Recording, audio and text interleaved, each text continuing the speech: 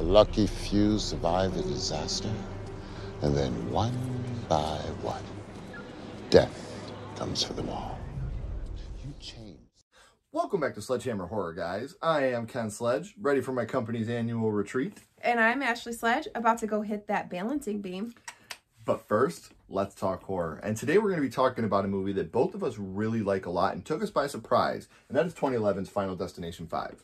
Yeah, so we kind of looked over it a little bit because we didn't really care for 3 or 4. So we went into it blind, and that's exactly what you should do as well. So if you haven't already, go back, watch the movie, and then come back and watch our Didn't See That Coming on it. Yes, this movie has a great twist to it that really did take us both by surprise. Luckily, this movie was not spoiled for us. We were able to see it fresh, and I think that that's really awesome, and I really hope that you guys get that chance too. So, last chance, spoilers ahead. The movie starts at a paper company named Presage Paper Company. Which, oddly enough, if you look up the definition for that, it means a sign or a warning that something bad is going to happen. Which is awesome. A nice little Easter egg there. And they have a couple of those sprinkled throughout the movie, which I think is really awesome. So one we debate on, but we'll get there in a second. They're getting ready to go to a team building retreat. Know the feeling, guys. We meet Sam, whose sales aren't great with the company, and his best friend, who is his boss, Peter. And Peter even tells him, like, as your friend, love you. As your boss, got some work to do. Not so much. Then we meet a girl pulls up. Her name is Molly. Sam excuses himself to go and talk to her. And you try to figure out why her plane ticket was canceled to go to his brother's wedding. They get a little heated here. We then cut over to meeting another sales team employee named Olivia. She gets dropped off, and then her boyfriend slash friend slash we don't really know. No, we don't know. Calls her back to tell her that she forgot her glasses. So obviously Olivia can't see, so she's got to make sure she has her glasses with her. She hates wearing them. And she hates wearing her glasses. She hates the way she looks in them. I wonder if she'll do anything to fix that. Maybe. You never know. So we meet an intern. Her name is Candace. She's actually dating Peter. And we meet another employee. He's kind of a pervert weirdo. His name is Isaac. He's with tech support, and he's constantly on the phone, like trying to hook up with other women. This is when the captain pulls up, and he's the captain of the company, and he's not really nice to his any of his employees at all. But he's a fantastic actor. He's a fantastic actor for sure. But I do love him. Yeah. So he's ready to leave right now. So Sam's like, he's running to go get the other employee that's going with him, Nathan.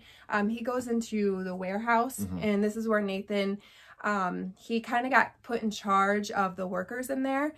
And a lot of them aren't happy because they've been there a lot longer than Nathan has. One in particular, his name is Roy. He's like, I got 15 years on you. And what do you got? 4 years and a college educated degree. Yeah, from upstate. Like, he's not happy. Yeah. So Sam gets Nathan out of there. They jump on the bus to go to the retreat. And when you see a log truck. This is a total homage to Final Destination 2. So now they're driving over a bridge that is currently under construction. The bus stops. Sam cuts his finger. When it stops, he kind of leans forward, cuts his finger, making himself bleed. The radio changes to dust in the wind. The wind really starts to pick up here, blowing the bridge back and forth. Sam says something is wrong as a construction worker is cutting concrete. It causes everything to start cracking. Sam grabs Molly and everyone gets off the bus. Candace jumps over the road block to get to the sidewalk area of the bridge. As it crumbles to the water, she falls and she gets impaled on the top of a boat. Yeah. Like the death, doesn't really look the best. The CGI blood is... We got to remind everybody, we should have did this at the beginning, but this movie was filmed and it was premiered in 3D. It doesn't hold up as well on a lot of these scenes. Isaac is the one who didn't get off the bus because he was in the bathroom in his office. Yeah. Talking on the phone again. Yeah. So when he comes out, the bus is actually falling into the water. And we watch Isaac fall with the bus off the bridge and smack into the water. So Molly, she was actually able to go like balance on a beam between... She was ready to balance on a beam. Balancing. And she gets across Olivia she drops her glasses and someone steps on them, so she can't really see. So Sam grabs her and puts her on the beam, and this is where Molly's on the other side, like come to my voice. Yeah, listen to my voice. And she's trying, but she falls, and she falls into the water, and you think that she's okay. She's swimming a little bit. She's swimming a little bit, but this is when a car actually falls over the bridge on top of her, killing her. So that's a wrap for her. It was. This is when we see Nathan. He's running, and there's a cable that flies off and just boop, he's gone. Yep, he's gone. And Dennis, the captain, he gets covered in hot tar and falls to his death. So that's one I do like. I like watching the hot tar cover him and then him falling to his death. I thought that was really good. Absolutely. And then Peter and Sam, they both jump over to the other side where Molly is. And they're kind of hanging on to like a side rail. Yeah. And that the rest of the bridge just crumbles. This is where you have the rebar. It falls and it impales Peter. And again, doesn't look the best.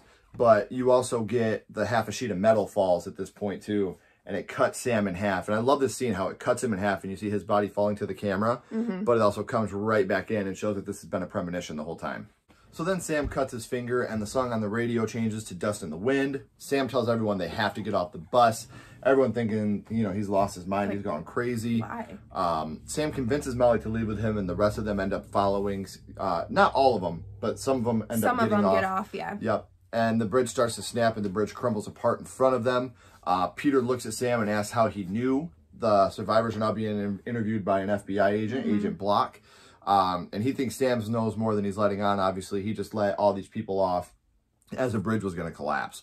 So obviously, he's very skeptical about what's going on. He then has to let everyone go when a report comes in and chalks it up to structural damage and high winds. Yeah, which he's like, structural damage? Like, high winds? Yeah. Seriously? He was not having it. This is when the news comes across and you find out that 86 people died. 17 of them were from that were going to the retreat. Yeah. So only 8 of the people from the retreat survived. Are 8 that we'll get to know a little more about. Yeah. So this is when they go to the funeral. And a funny part, Dennis, the captain, the big boss, he is giving a speech about all these people, clearly doesn't really know anything about his employees. And he's like talking about Isaac. Isaac survived. Did you just say my name? That's not funny. People were the company. I just can't remember tragedies. We're less of a company without them. We're not less of a family. I see dead We're less people. of a friend. I laughed out loud Yeah. when we watched that part. So they're all walking back to their cars and they want to know, like, how did you know, Sam? But he's like, I don't even know. Like, I just had this, vision. I had this presage. Yes, for sure. So this is when we get, the coroner, William, Tony Todd, our guy. Our fucking guy, man. He walks up and he says that, Death doesn't like to be cheated. Death doesn't like to be cheated. And Peter says, excuse me, what is that supposed to mean? And he was like, y'all just be careful now, and walks away. Yeah, they're fucking creep. Yeah, fucking creep, he says. So we cut to Sam working at a very fancy restaurant. This is actually what he wants to do with his life. Sam wants to be a cook. And we find out that this is why Molly broke up with him. He was offered an internship over in Paris. And she was like, I can't let you put, your life on hold because of me. Right. You're going to end up hating me for it. You're going to end up resenting me for it eventually. You need to go to Paris and follow your dreams. And he's like, I'm not going without you. I'm in love with you. We all get older, realize there's certain things that we can't do. So she does want him to end up resenting her. Now, we pan over here to Candace, who is a gymnast. A gymnast like myself. The intern that was dating Peter. And, she's saying she doesn't want to do it today. But at her last practice, Peter talks her into it. You're amazing. You're perfect. You've been doing this your whole life. I know you can do it. So he tells her she's going to be fine. And she's like, you know what? Yeah, it's the last time. Coach will kill me if I don't do it. Let's do this. So they're in the gym and it's super hot in there. I guess the cooling system is messed up. So they bring in these big fans and plug them in all over to try to cool it down while they're fixing the cooling system. But gymnastics is very hard, and it causes, you know, it's a lot of work. Yeah. And you're in there with no air conditioning. No. I would sweat. Yeah, I'd die. Yeah, for sure. So they're fixing the cooling system. This is when when you look up and you see a ceiling fan and one of the screws of it falls off of it onto the balancing beam that Candace is getting ready to get on. Before you talk about the scene, I want to say this scene ramps up the anxiety to 1,000. This scene, the suspense in this scene is so well shot, so well done. Good on you guys. This was an amazing, amazing scene. So she's on the balancing beam doing her flips and stuff. And those are the technical terms because I'm a gymnast. All right, guys, I need you on the beam doing your flips and stuff. Do flips and stuff. Okay. Just kidding. So she's doing her flips and she's coming just centimeters from stepping on this nail. But she doesn't, so good for her. She gets off and there's a puddle of water that's almost hitting the electricity where they, the electrical and it's cords. the cord has a rip in it. Yes. So the wires are exposed. So if she touches fans. that water.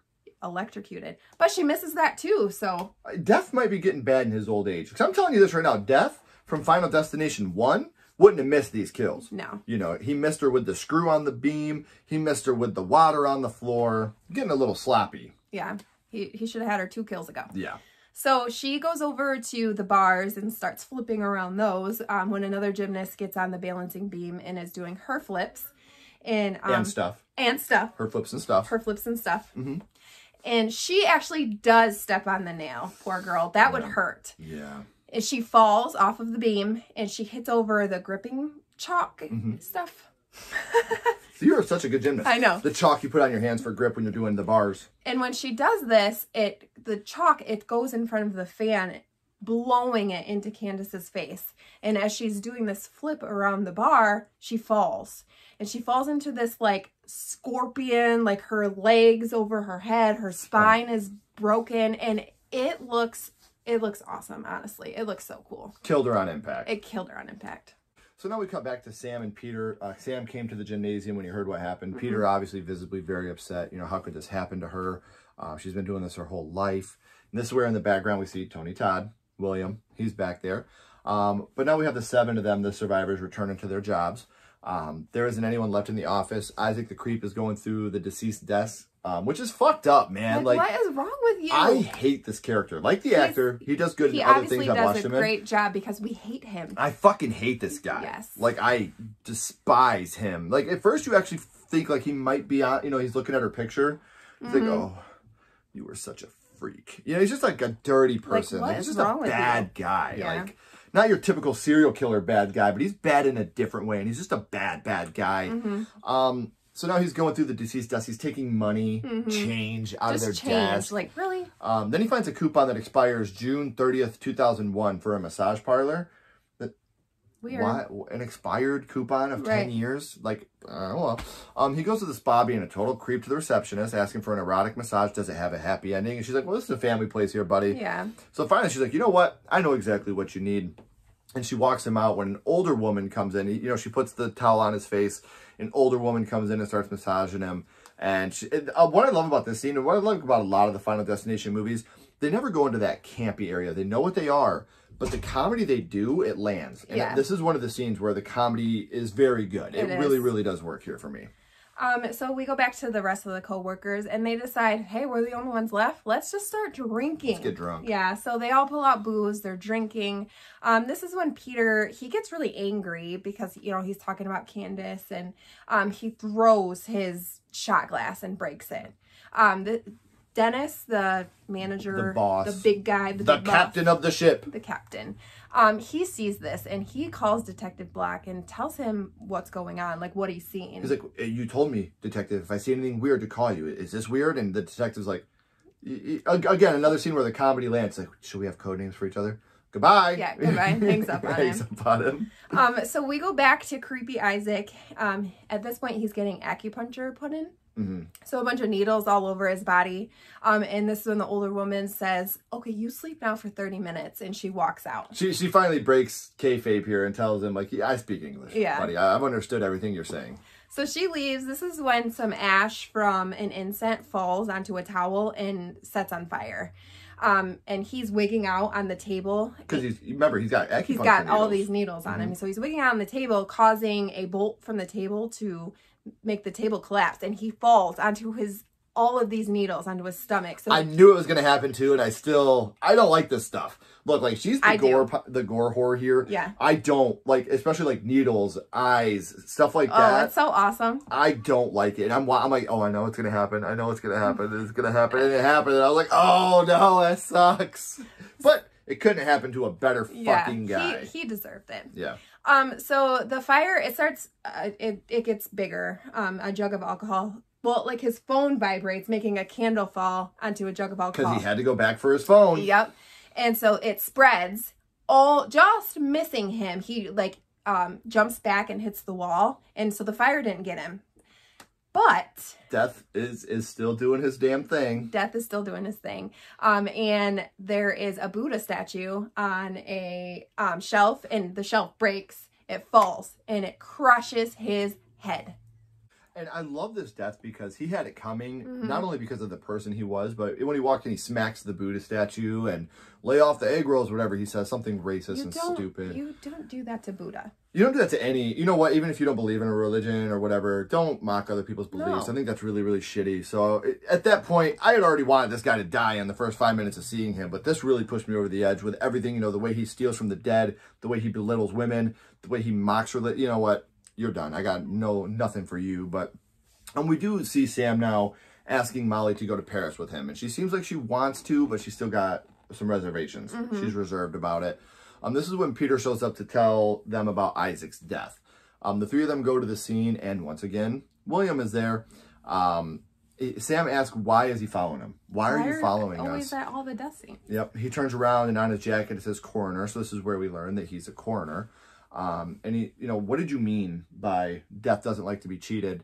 William says, I've seen this before. A few lucky people survive a disaster, and then one by one, death comes for them all.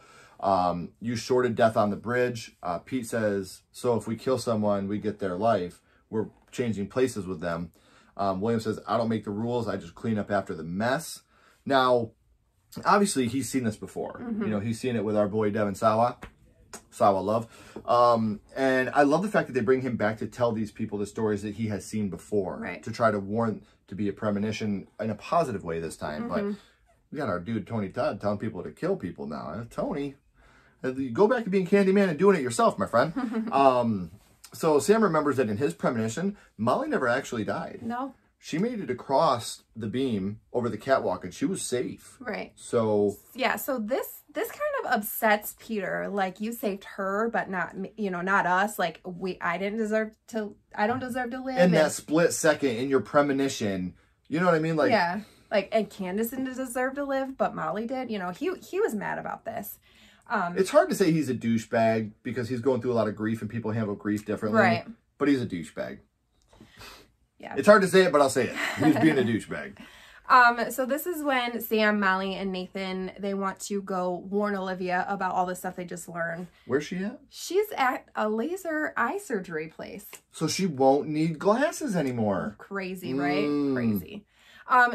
So that's what she's doing. She wants to have a laser eye surgery so she doesn't have to wear glasses anymore. She's super nervous about this procedure. It sounds like she had already been there once and like kind of took off and left. Yeah. And I love how when she walks in, you see all these stuffed animals. Yeah. And she's like, what are those for? And the doctor's like, for some of our younger patients. Sometimes some of our older patients too. And then it cuts to her holding the bear. She's holding it. Yeah, she's like bear. ripping through this bear. Yeah. So funny enough, as you know, he's doing all this, he puts like a spacer in her eye to like keep it open, which is so, yeah, it's so awesome looking. He doesn't like it. Remember earlier when I literally just said, rewind it 5 minutes, and I talked about how I don't like needles and I don't like eyeball stuff? This movie got me on both of them. For sure. So he's doing all that. She's holding the bear. She's squeezing it, and the bear's eyeball pops off onto the ground. So we'll come back to that. Yeah. So he is looking through her chart, and he's realizing he doesn't have all her stuff. Everything that he needs. So he leaves, which is weird. Like, why are you leaving her with this thing in your, you know, I would be like, no, do not leave me. But she are you leaving? Yeah. You know, like again, this is one part of the movie where I'm like, no professional doctor would have left a machine running and left to go get a chart. Right. It would not have happened. So he walks by one of the big water jugs, and this is where you see the water spilling out onto the electrical outlet. Sparking, causing everything to like go haywire pretty much. And this is when the laser, it just keeps heating up and heating up and heating up. And Olivia knows something's going on, so she's in, her head is, I forgot to say this, her head is confined and like this. it's in a restraint. So like when they put that eye thing in, so she can't move when she's getting the surgery. Her head has to be stuck in place. So she's restrained, her head. So she's reaching over, she's trying to get the remote for the laser beam, and she drops it on the floor. This is when it goes off. It turns it on. It goes off into her eye. It's really cool looking, but at the same time, it's gnarly. It's cringy. Yeah. So she uses her hand. She saves her other eye with her hand. So that hand, it gets the heat, the laser on it. Burns her hand instead of her other eyeball. Right. This is when Sam and Molly, they come in and they're trying to help her. She jumped up. She can't see. We already know she can't see already. And now one of her eyeballs has been burned. So she can't really see or comprehend. And she's scared. She's fearful for her life. She can't really understand or see what's going on. So she trips on the bare eyeball and falls out the window onto the windshield of a car. And her eye pops out onto the ground. So now Detective Block, he comes to the eye doctors and wants Sam and Molly to tell him what's going on. Now 3 of their other co-workers are dead. This is no longer a coincidence. This is now a pattern. Right. Sam tells the detective they were supposed to die on the bridge and something is trying to make that right. Detective Block is like, really? Like, that's all you got for me? That's what you had all this time, and this is what you've come up with. I do like in this scene, though, where he even says, I don't think you guys did this. I do not think you're doing this. But there's something else going on. Right. This isn't your typical, this kid's behind it for sure. Right. You know, this is not your, Watson moment. This is not your Sherlock moment. This is him saying, I know you're not doing it. But you know more But there's something you're not telling me. And I love that direction they took with this. Absolutely. Sam stays over at Molly's house because she's scared, obviously. And he stays up thinking all night of his premonition and the order that people are dying. And now this is the order that they're actually dying in now. Sam realizes that Nathan would be the next one to go. He's at the factory and he's fighting with Roy. About his lack of respect, and Roy is upset about getting his hours cut in half. While they're arguing, a big heavy hook falls through the catwalk. Nathan is trying to get Roy out of the way when he accidentally pushes him. The hook comes through the chin and gets Roy, killing him. Yeah, out through the back of his head. Yeah, this looks really, really good. So this is when Peter, he's going to talk to Dennis, the boss, and he's telling him everything that they know. It's, either you kill or be killed. And Dennis is like, yeah, okay. And when Peter leaves, he calls Detective Block. I think I really got something for you now. Peter's unhinged now. He's been drinking a lot. Yeah. He's grief-stricken. He's over the edge. He's gone. He's mentally done at this point. He's checked out. So he walks into the factory and he sees that Roy has died. And he asks Nathan, like, did you kill him? And Nathan's like, technically, I did, but it was an accident. He fights it at first. He's like, he's like, you answer me. Peter being aggressive and unhinged. But he was like, yeah, it was an accident, though. And so he's like, well, then you take his life. Who's next? Who's the next one that's going to die? And this is when Dennis walks in and you see a flying wrench and it smokes him in the head. So Molly's worried about Sam. Everybody's dying around them. So obviously there is something here going on. Sam tells her it's okay. Something saved me on that bridge and I'm not going to live my life in fear. And what I like about this is they're really dissecting this. He's like, you know what? Yeah, maybe death is after me, but something else saved me. Right. So maybe I can outdo this. He goes to his job, and now here's where me and Ashley argue. I think this is a throwback to Final Destination, the first one. I think that this is 180 backwards, Flight 180. Yeah. She argues with me, so you guys tell us in the comments, is this a throwback to Final Destination 1? Is this 180 backwards? I just thought it was a little far-fetched, but, I mean, I can see your point. I was watching the movie with a magnifying glass. You totally were. Yes. What do we have here? So I think that this restaurant sign is a total throwback to 180 from Final Destination. So at his job, there's a lot of danger around him. He's working in a kitchen. There's fire. There's big knives. So When you're a cook, it's a very dangerous profession. It doesn't get talked about a lot, but the number of injuries and deaths that happen to cooks over the year, very high. So later Molly comes to the job after it's closed. He makes her dinner and he tells her that he's going to take the internship. So they're going to go to Paris together, which is awesome. Like, yes. I'm rooting for them too, for sure. We are rooting very hard for these two. We really are. We ship these two very hard. So Peter, he shows up, he's knocking on the door and Sam lets him in. He looks really dark. He looks drunk. Like, he just looks like disheveled. He looks evil. He looks evil for sure. And he's going on and telling him about how he couldn't kill a stranger, but he could kill somebody that deserves it. And he believes that Molly deserves to be killed. So he pulls a gun out on her. This is when Sam flips the table over and he falls down and they run into the kitchen. This is, we pan over to Detective Black. He's getting ready to go in. Obviously, he's checking out the scene because he's already heard that, you know, is kill or be killed. Right. So he's after Peter now. He wants to know what Peter's up to. Yeah. So Sam tells Peter he's not going to let him kill Molly. You know, you're going to have to kill me first. And Peter's like, well, that doesn't do me any good because death is after you too, You know, Peter says that to Sam. And then Peter knocks Sam out and he turns all the gas stoves on at this point. So then a knife falls, just barely missing Sam. Peter's telling him, almost mocking him, it's not your turn yet. You know, you're not going to die yet. Detective Block makes his way in the kitchen, spotting Molly, asking her if she's okay. And I love this scene because when you first see the detective, you think it's Peter. Like, he just found Molly. You know, and she, you know, this is when the detective's like, are you okay? Boom, boom, boom. Peter shoots him. He shoots and kills Detective Block. And Molly's like, you know what? You got him, Peter. You got your life. Go. And he's like, I just killed a federal agent and you witnessed it. I just earned a life and I'm not going to spend it behind bars. So he continues to chase her, trying to kill her. Sam comes out of nowhere, hitting him with an iron skillet, that cast iron. Best way to cook your steaks, by the way. And Peter drops the gun onto a burning stove, onto a hot stove. The two of them are fighting when Molly tries to help Sam. Peter takes a knife and is going to stab her, but then all of a sudden, Sam gets him from behind with a giant metal skewer. Great kill, not great looking. The 3D does not hold up to me. No, it really doesn't. So Molly says it's gone. You killed him. And he says, does that mean that I get Block's life? So the gun, it goes off because it's still on that burning fire. Barely missing Sam. So he's like, well, I guess so. I guess we beat it. We beat death.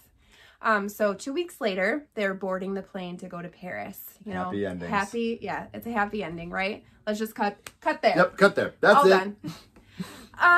No. This is when we notice the characters from Final Destination 1, and they are fighting each other. They are actually on plane 180, flight 180. Yes, and I guess that coupon is actually going to come in handy after all. It's not 10 years old. What? Yeah, so this turns out to be a surprise prequel to the first movie, and this blew me away. Didn't see it coming, did you? So another thing I want to talk about real quick, right here you have the devastation of the plane taking off. You get Molly's death, which is so terrible. You know, she goes flying off, hits the side, and then you literally watch Sam burning to death inside this plane. This devastated me. Yeah. When we watched it. You felt for these people, you know, they built these characters up and you're rooting for them. You are rooting for them. And then the minute you see that it's Flight 180, you're like, and you see Devon Sawa, you're happy to see Sawa again.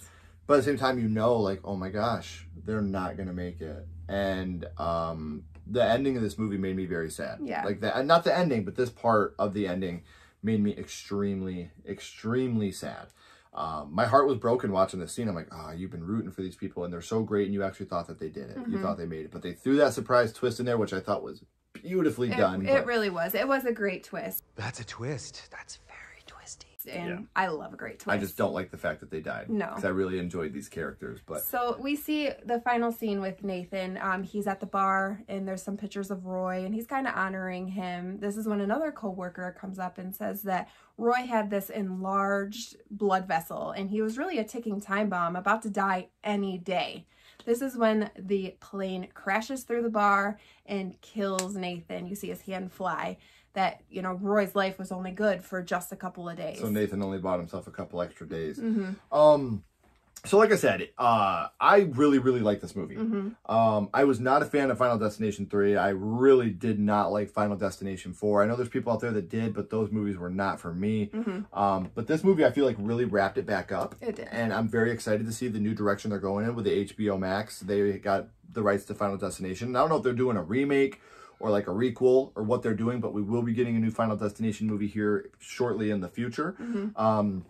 When it comes to the movie, I'll give this 3.5 skulls out of 5, which doesn't seem like a great ranking, but in comparison to some of the other movies in this franchise, it's actually a very, very good ranking. I do like this movie a lot, and I would rewatch this again without any hesitation at all. Absolutely. So I'll go with 3.5 skulls out of 5 for my ranking. I'm going to say 4 out of 5. I really enjoyed this movie. It was fun. The character development was awesome. You really cared for some of these characters. Yeah. Except for Isaac. The ones that they wanted you to hate, you fucking hated. You did. Tony Todd was in it. Yeah. So 4 out of 5 for me. Awesome. And again, we appreciate you guys watching. If you haven't seen this movie and you were like, screw it, I'm going to watch this, didn't see it coming anyway, still go watch the movie. Even though it's been spoiled for you, it's worth a watch. The kills are great. The acting's phenomenal. So I can't recommend this movie enough. But until next time, guys, I am Ken Sledge. And I'm Ashley Sledge. Keep talking horror. Stay who you are. And we'll see you guys soon. Bye, guys. All right, you ready? Welcome back to Sledgehammer Horror, guys. I am Ken Sledge, ready for my company's okay, let's try that again. Welcome back to Sledgehammer Horror, guys. I am Ken Sledge, ready for my company's annual retreat. And my name's Ashley Sledge. I'm ready to go hit the balancing board. Beam. Oh, beam. Beam. Hold on. What? Nothing. No, what? You. Like, board. Beam. Beam. Fucking beam. Okay. Okay, you ready? Yep. Welcome back to Sledgehammer Horror, guys. I am Ken Sledge. Welcome back to Sledgehammer Horror, guys. I am Ken Sledge, ready for my annual company retreat. Company's annual retreat. My company's annual retreat. Okay, let's try that again. Welcome back to Sledgehammer Horror, guys. I am Ken Sledge. And I'm Ashley Sledge. Fuck me, man. Why can't I get this right? All right. Welcome back to Sledgehammer Horror, guys. I am Ken Sledge, ready for my company's annual retreat. And I'm Ashley Sledge, about to go hit the balancing beam. God damn it. What? I don't know why we can't get this right. I don't know. It's really not that hard. Okay, this is it. This is the time. All right. Welcome back to Sledgehammer Horror, guys. I am Ken Sledge, ready for my company's annual retreat. Damn it. Sorry. Oh, I suck.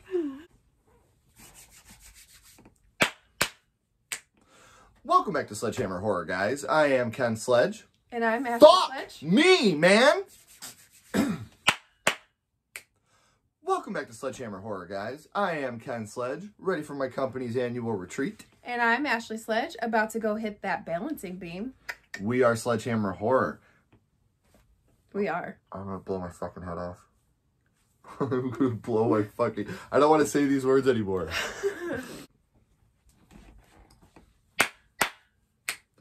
Welcome back to Sledgehammer Horror, guys. I am Ken Sledge. And I'm Ashley Sledge. Fuck! Fuck! It's just so, like, I have it. I know.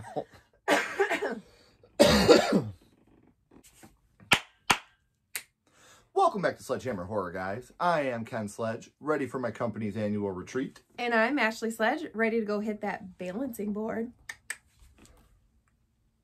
Beam. I said board again, didn't I? God damn it. Why do I keep saying board? Now we have Sam going to see Peter at the gymnasium. Peter's crying, not understanding how this could happen. When in the distance, in the background, you see our Tony Todd, William. The 7 of them return to the semen. The semen. The semen.